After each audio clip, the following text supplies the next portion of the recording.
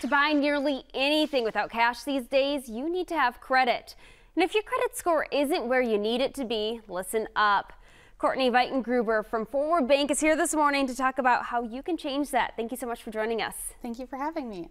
So let's start very simply. When we say good credit, what does it mean to have good credit? So typically people think of immediately their score, which score the higher the better. Generally, as a lender looking at a score, 700s range is good, 800s range is excellent.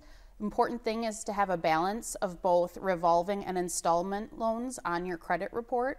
An example of revolving is going to be like a credit card where you pay it down and use it and it has no end date. And an installment loan would be like an auto loan where you have a set beginning and end with payments in between. And the other important thing is to make sure that you're making your payments on time to develop that good history on there.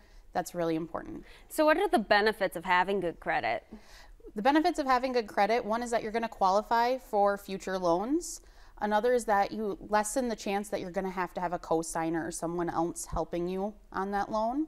And another one is that you're going to qualify for better interest rates on future loans and you get better perks with credit cards. Now let's talk about some of those unfortunate cases of bad credit, maybe a medical bill or a divorce. How can people recover from those kinds of things? So the most important thing is to keep making payments on time. If you find yourself in a situation where you're struggling, you want to try and prevent things from going to collections because that's really going to hurt your score.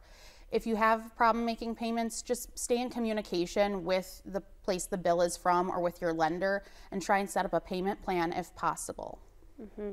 And what could you do if you have good credit but co-sign for someone who didn't and that made your credit take a hit? So the most important thing there is before it gets to that point, when you're considering co-signing for someone, really understand what that means. When you co-sign on a loan, you're accepting equal responsibility for it. So those payments or missed payments are going to affect your credit score.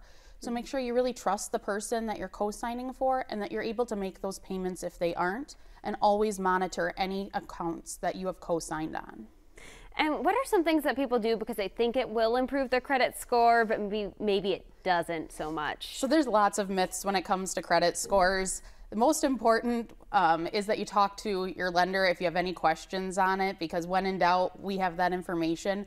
But the two main ones I see is someone will say, well, I pay cash for everything, so my credit should be great because I never use it.